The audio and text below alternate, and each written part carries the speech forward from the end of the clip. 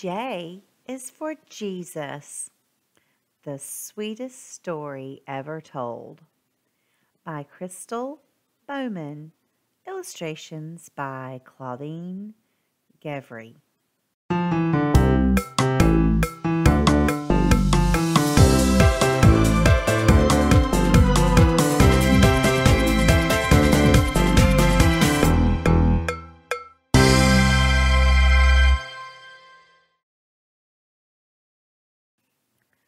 One snowy day in the middle of town, families gathered from miles around, for something was new at the candy store, something that no one had seen before.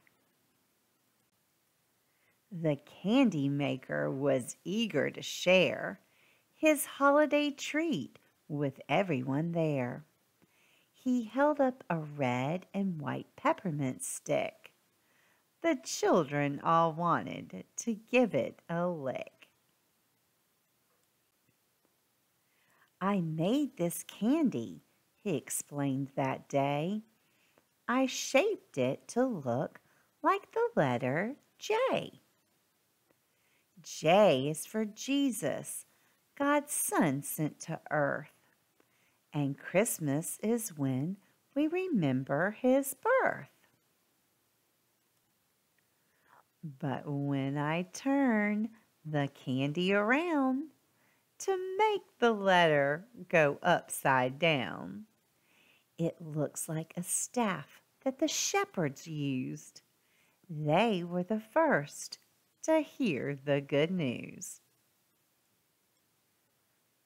As shepherds were watching their sheep that night, the sky was filled with heavenly light.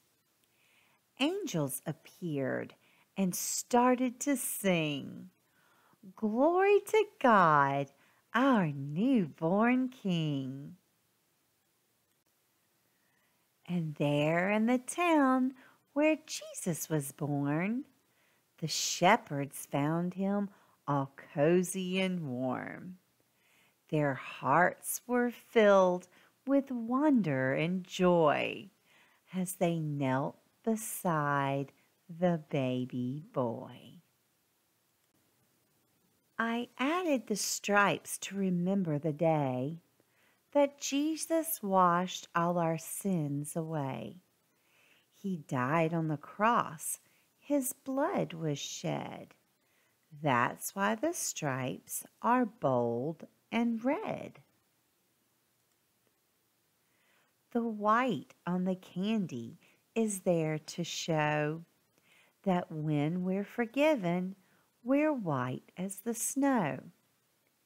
Jesus was born to save us from sin, to make us holy and clean within. I wanted to share this story with you so Jesus can be your Savior too. Please tell this story to everyone and give thanks to God for the gift of His Son. The end. I hope you've enjoyed this story. J is for Jesus. Tell Grandma in the comments below, did you know the story of the candy cane?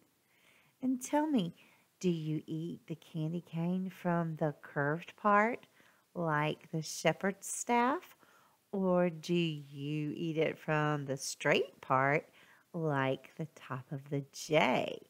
Grandma eats it both ways. Now, give the story a big thumbs up and make sure you come back for more stories. Bye, Grandma.